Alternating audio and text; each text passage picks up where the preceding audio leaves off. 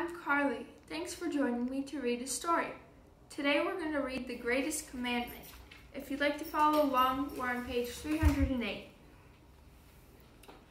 The Pharisees were a group of people who had lots and lots of laws. Altogether, they had more than 600. Phew, that's a lot of rules to follow. One day, one of the Pharisees said to Jesus, "Teacher, what's the greatest law?" He didn't think Jesus could possibly pick just one law out of so many. He was trying to trick Jesus. But Jesus knew the man was trying to trick him. He looked at the man and smiled. "Love God with all your heart and with all your soul and with all your mind." Jesus said, "This is the greatest of all of the commandments.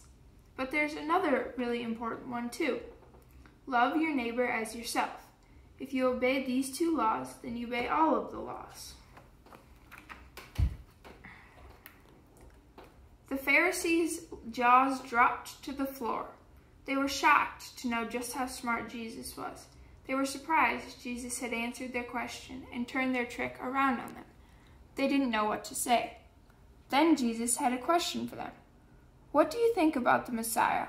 Whose son is he?" That was an easy question for the Pharisees. They grew up learning in school that the Messiah came from the family of David, so that's what they told Jesus.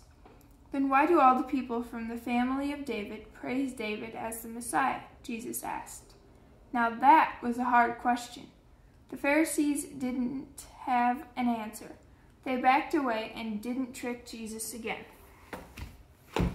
Let's say a quick prayer.